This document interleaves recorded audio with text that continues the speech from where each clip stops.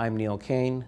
I am Director of Endovascular Surgery at NYU Langone Health and Professor of Surgery at NYU School of Medicine.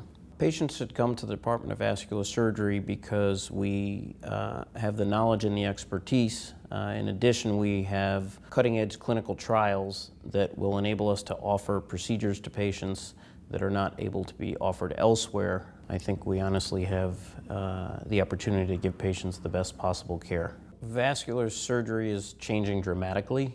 It is advanced to the point that we can treat almost anything in a minimally invasive fashion, a lot of times now under local anesthesia. We're doing exciting research involving new and upcoming grafts that are not approved yet for anyone to use, and these grafts can be life-saving and enable us to treat patients that otherwise would be too sick to be treated.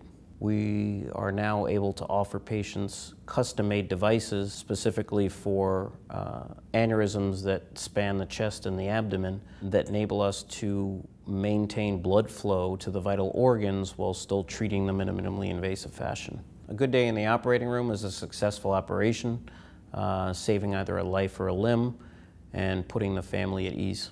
I think the most important thing a patient should know when they come to see me is that I'm going to treat the patient as if they were my own family. Everybody says, what would you do if it were your own father? And I honestly treat patients as such.